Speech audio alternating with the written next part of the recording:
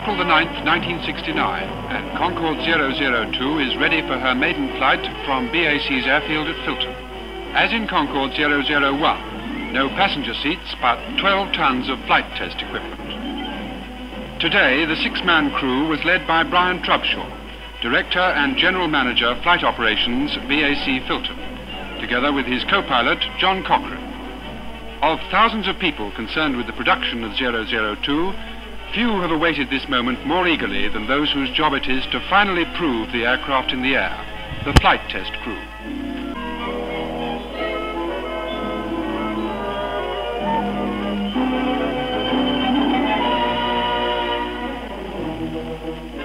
Already, the 13 men of the flight test team have shared many months of training and preparation for testing Concordes in flight.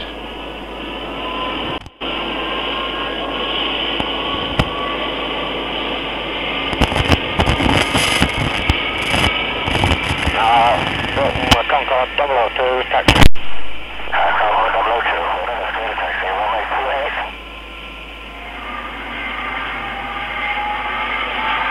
For this first flight, Concorde 002 carried 53,000 pounds of fuel, giving an all-up weight of 240,000 pounds.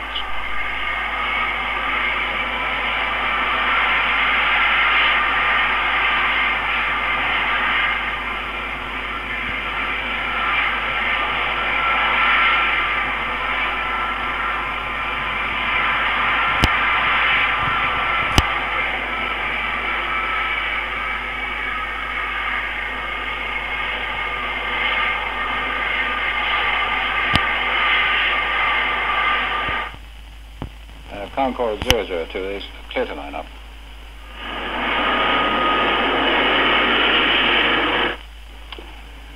Concorde 002 is clear takeoff, and good luck, gentlemen. Fingers crossed. Il roule. Nous croisons les doigts. Full power and reheat.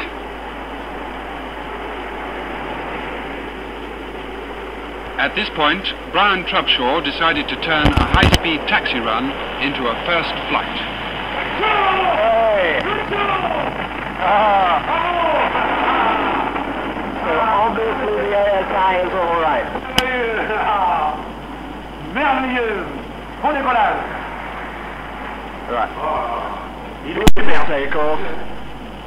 Declining steeply, well, you can see it all. We're only watching it on the television screens.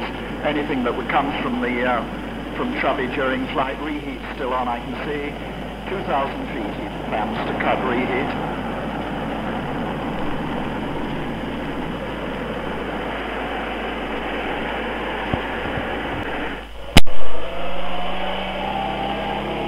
Concorde 002, prepare for technique. Roger, understand, under Bryce Norton control.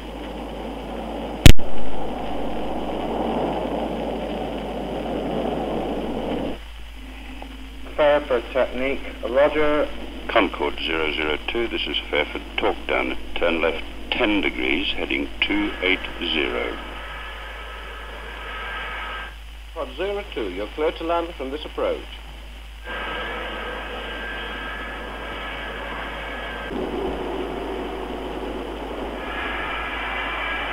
Future test work for Concorde will now fall into two well-defined categories: development and certification.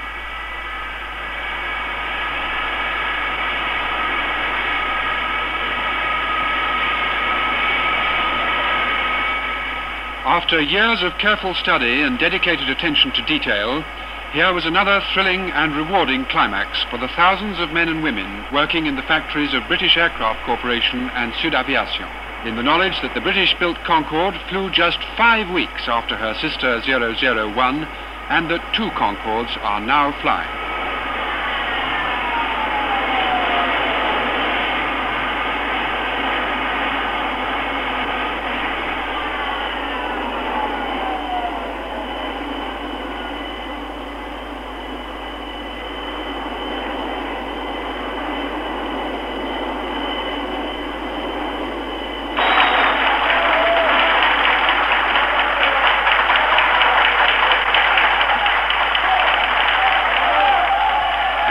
to 002, the RAF's red arrows flew past in formation. Brian Trubshaw said the flight was cool, calm and collected, and that the crew enjoyed it immensely. Now came an ordeal for the flight test crew, facing the mass of journalists, newsreel cameras, television cameras and press photographers.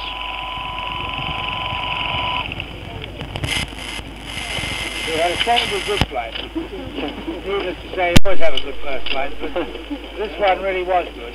The usual press conference took place at Barnwell Hall, Filton. And here, a nice touch. Trubshaw and his crew were presented with a cream cake given by world-famous aviator Sheila Scott.